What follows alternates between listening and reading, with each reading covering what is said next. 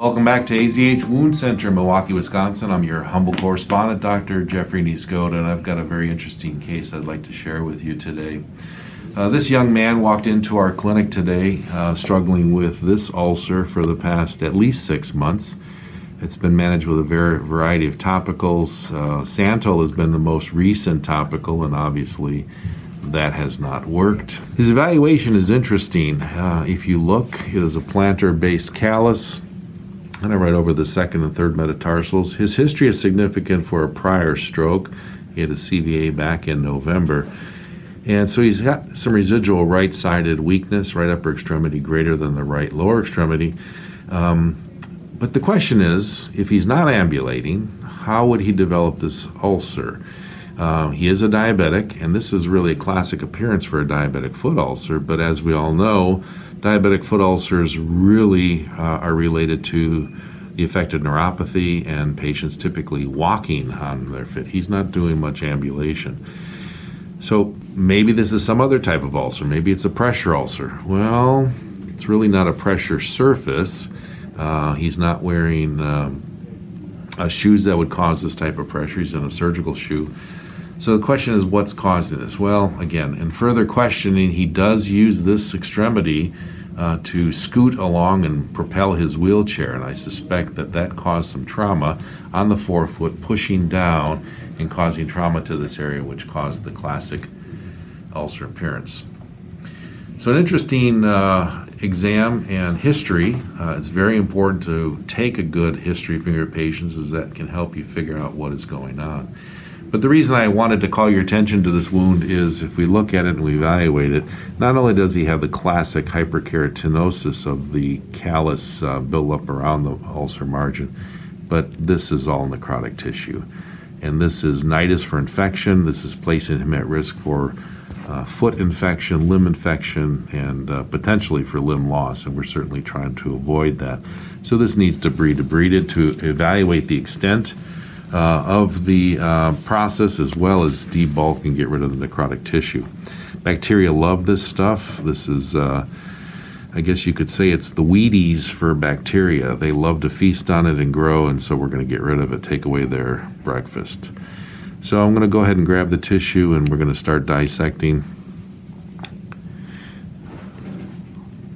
Often it's important to remind ourselves that this tissue outside of the necrotic area is usually fairly well vascularized, and so you want to be very careful we don't get into that viable tissue. It's hyperperfused, it's inflamed, and potentially can bleed very readily, so we want to be cautious with our debridement.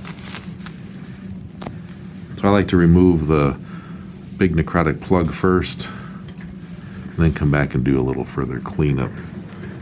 So I'm dissecting between that plane of healthy and non-healthy tissue. As most of you know, I like using a curette for debridement, but this is really one that is not an ulcer for a curette debridement. You're really needing either scalpel or iris and scissors, as I'm using here. We're starting to mobilize that necrotic plug.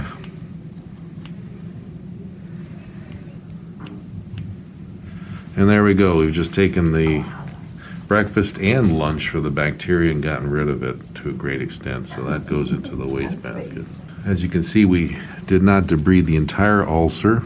There's still residual necrotic tissue, and I'm going to come back and clean that up to the greatest extent possible. Many times these ulcers are best debrided in the operating room under a little bit more controlled environment. We don't have that luxury here today, so we're going to perform it in our center. Here's a good example. You see, this is still necrotic. I got just inside that necrotic tissue already starting to bleed. Again, which is good. We want to see the vascularization, but it reminds us that we need to be careful with this debridement. Now, why am I doing this? Well, I talked about debulking and getting rid of this necrotic debris, but I also want to get an idea of the extent of the tissue necrosis, and whether there's any bony involvement, how far the necrotic process spreads. So that's There's many reasons that we're doing this debridement. So we are right down to metatarsals. I can actually feel those metatarsals in the wound. The second doesn't extend over to the first, the second, the third. And if you look here, we do have necrotic tissue, but it's fairly limited. There's not a lot of undermining tunneling outside of that area. So we'll continue to clean this up, but I think that we can safely say that this doesn't extend into the plantar foot, nor up between the toes very much. So it appears that this is an isolated, limited process. Obviously, we'll come back and clean up the callus. We've addressed his vascular system. We're going to be getting an MRI, MRA, and then endovascular intervention tomorrow. So I hope you've enjoyed this edition of the Wound Care Window and this discussion of a very interesting presentation of an unusual diabetic foot ulcer. So we'll see you next time. Thanks for joining us.